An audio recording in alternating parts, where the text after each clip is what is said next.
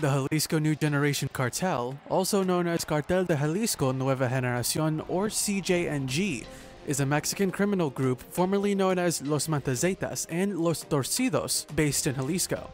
As of 2020, the CJNG is considered the most dangerous criminal organization and the second most powerful drug cartel in Mexico by the country's authorities.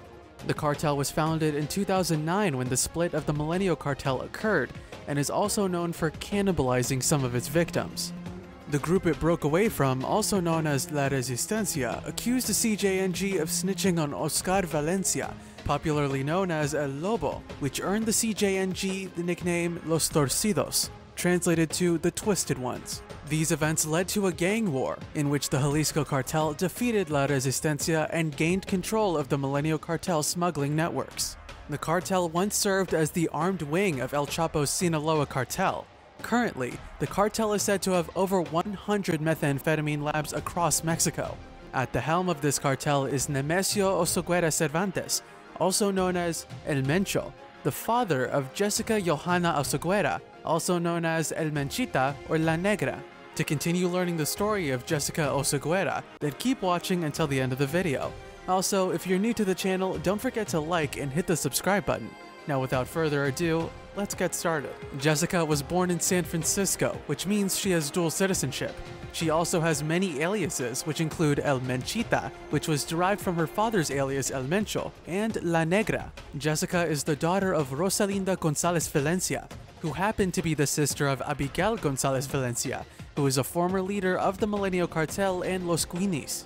Jessica Gonzalez has two siblings, Ruben Oseguera Gonzalez, also known as El Menchito, whose names will be later mentioned in this video, and Laisha Oseguera Gonzalez. His father, Nemesio Oseguera Gonzalez, also known as El Mencho, is one of the most wanted drug lords in Mexico, and unofficially the #1 most wanted man in Chicago. El Mencho is the leader of the CJNG, a vicious gang that has been held responsible for numerous murders and drug traffickings. Her brother, Ruben, was the second in command of the organization. He is currently being held in a prison in the United States of America. Unlike her brother, Jessica wasn't seen on the frontline activities of the drug cartel. In 2020, she was arrested at a US court in Washington when she came to watch her brother Ruben's trial. She is being held in the US without a bond of 5 counts of being affiliated to businesses that have been blacklisted by the US Treasury Department because those businesses were linked to Cartel Jalisco Nueva Generación.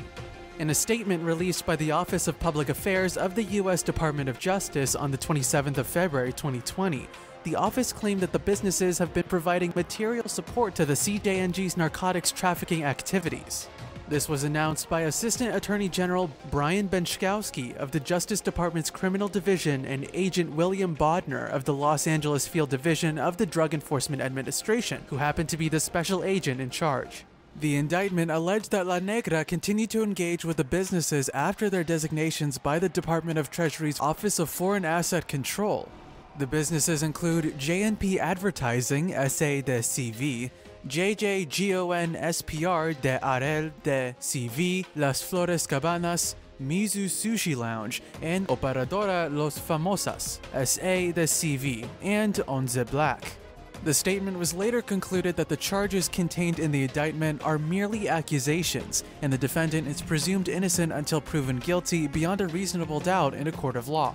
A few months after the breakout of COVID-19 in the United States, Jessica, who is being held in the country, lied to a court while fighting for a bond due to the threat of the virus. In March 2020, the attorney of La Negra, Stephen J. McCool, filed 2 motions urging a U.S. District Court to release his client on a bond to the home of an aunt so she could escape the possible transmission of COVID-19. The party offered up the aunt's home, which they valued at $500,000, to ensure her return to the court. A week later, the prosecution filed their motion claiming that the aunt's home is just a plot of land in California, where El Menchita was born, and the house didn't have an appraised value of $500,000 as Jessie Oseguera and her lawyer claimed. The appraised value of the house is about $109,000 and was previously sold for less than $100,000. The prosecution concluded their argument that La Negra decided to mislead the judge and she is a serious flight risk. On this argument, the judge denied her bond request based on COVID-19.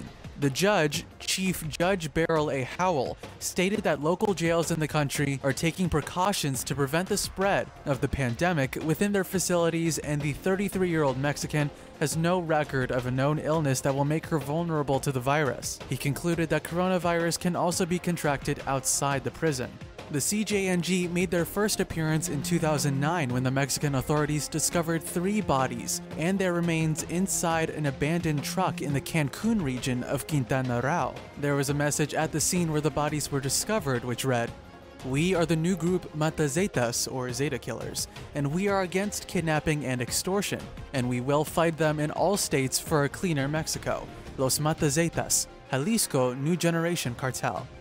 It was discovered later that the murdered men were linked to the individuals who had been shown in a YouTube video being interviewed by masked armed men. Since then, there have been various videos where captured cartel members confess their criminal activities and also revealed the names of politicians and law enforcement agents who gave them protection. 2 years later, the CJNG made a declaration of war on all other Mexican cartels and stated its intention to take control of the city of Guadalajara. A few weeks after the declaration, the cartel joined hands with El Chapo's group, the Sinaloa Cartel. The Sinaloa Cartel affiliated itself with the Knights Templar, and to eliminate and eradicate the supremacy of Los Zetas in Jalisco, El Chapo joined hands with El Mencho. 2 trucks containing 35 dead were discovered at an underpass in Boca del Rio, Veracruz, with a message: "No more extortions, no more killings of innocent people. Zetas in the state of Veracruz and politicians helping them. This is going to happen to you, or we can shoot you as we did to you guys before too. People of Veracruz, do not allow yourselves to be extorted. Do not pay for protection. If you do, it is because you want to. This is the only thing these people can do. This is going to happen to all the Zeta fucks who continue to operate in Veracruz. This territory has a new proprietor, Cartel Jalisco Nueva Generación." 7 days after the bodies were discovered, a video surfaced on the internet showing the CJNG claiming responsibility for the attack. In what seemed to be a revenge operation by the Los Zetas on the 23rd of November 2011, in the early hours of the day, 12 bodies were found inside a burnt vehicle with wood remains on the bodies. The corpses were also handcuffed. Around 7 a.m., the police received several anonymous calls from civilians reporting that a Ford Ranger was on fire around the northern part of Culiacan. 4 bodies with bulletproof vests and handcuffs on were recovered from the car. Later that night, another 10 bodies were discovered in several different areas. The Los Zetas claimed responsibility and called the attack a move in which they can attack the heart of the Sinaloa territories. What made other drug cartels respect the CJNG was the incident that happened in August 2016. This event transpired when 2 wealthy brothers went to a party in an upmarket restaurant in the resort city of Puerto Vallarta. Ivan Arquivaldo Guzman Salazar and Jesus Alfredo Guzman Salazar booked a table at the restaurant to celebrate Ivan's upcoming 36th birthday. They were joined by friends who came in Range Rovers and Escalades. A few hours later, 6 men burst into the restaurant and surrounded them. One of the gunmen was reported to have forced Ivan down on his knees and kicked him hard in the ribs. Ivan Arquivaldo Guzman Salazar and Jesus Alfredo Guzman Salazar are the sons of the former #1 Mexican drug lord and former leader of the most powerful drug cartel, Joaquin Arquivaldo Guzman Salazar, popularly known as El Chapo. The 2 brothers and other captives were later released after a series of negotiations. The kidnapping happened shortly after El Chapo was arrested and incarcerated. It was a major humiliation for the Sinaloa cartel that happened to be the most powerful drug cartel of all time, and a major win for the CJNG.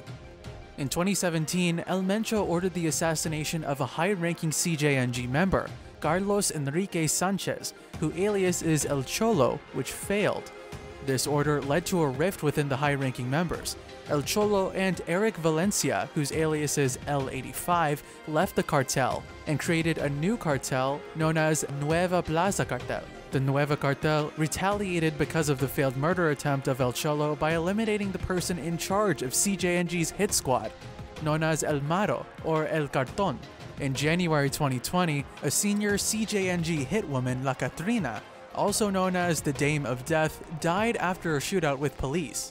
In the whole of 2020, the CJNG experienced many setbacks, which include the freezing of $1.1 billion and killings of many of their top leaders. The cartel has contacts in the United States of America, Canada, China, and Central America.